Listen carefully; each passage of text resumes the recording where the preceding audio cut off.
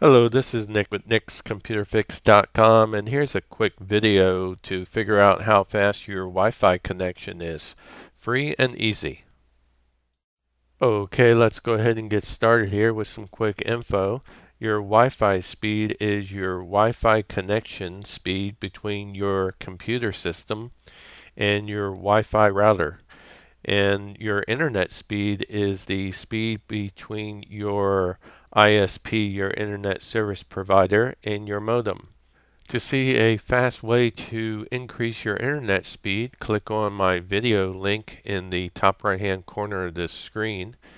In the meantime, let's go ahead down to the taskbar down here and we'll right click on the Wi-Fi icon. Once you do, left click Open Network and Sharing Center, and that will open up this window here, and we can go ahead and click under Access Type your name of the router that you're using, and once you do, you'll get this Wi-Fi status, and this shows you how many bars you have on your Wi-Fi connection between your computer and your Wi-Fi router. In this case, I have 4 green ones, and then it actually tells me my connection speed, which happens to be 300 megabits per second here.